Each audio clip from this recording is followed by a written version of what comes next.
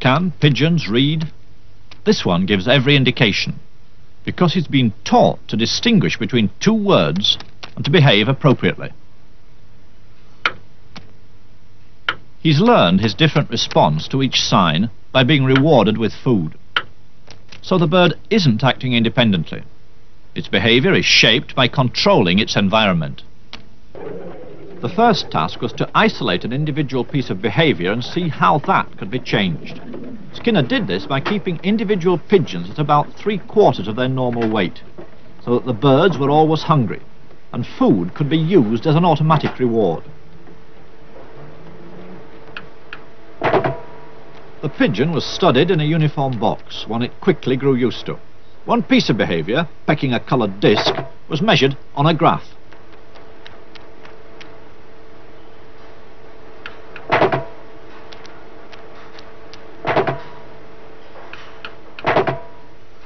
The pigeon learned that pecking the disc produced a reward.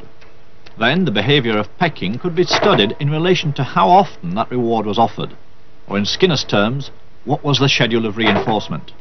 The main thing is what we call schedules of reinforcement. Reinforcement is what the layman calls reward, and you can schedule it so that a reward occurs every now and then when a pigeon does something. We usually use a response with a pigeon pecking a little disc, a little spot in the wall, and you can reinforce with food, but you don't reinforce every time. You're perhaps every 10th time, or perhaps only once every minute or something like that. There are a very large number of schedules, and they have their special effects.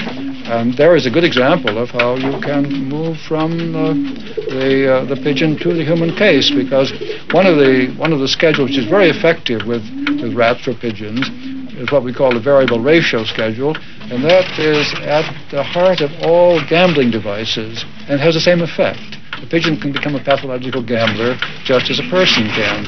Now, the fact that we found that out with pigeons and could prove it by removing and changing the schedule makes it easy for us to interpret the case with the human subject.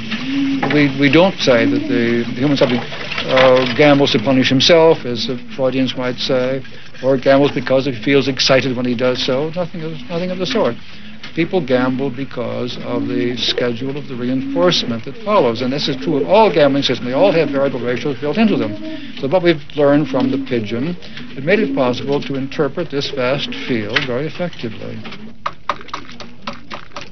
Where does that leave free will? Because we all think we have a choice of whether to do things or not to do things. Yes. Well, you see, it leaves it in the position of a fiction. We have assumed somehow or other that these internal states, feelings, and so on have initiated something. They have started something. They have created. We have done something in a voluntary way. We have willed to act. If you now look at the actual history, we find that there are external reasons why this has happened. In other words, by discovering the causes of behavior, we can dispose of the imagined internal cause.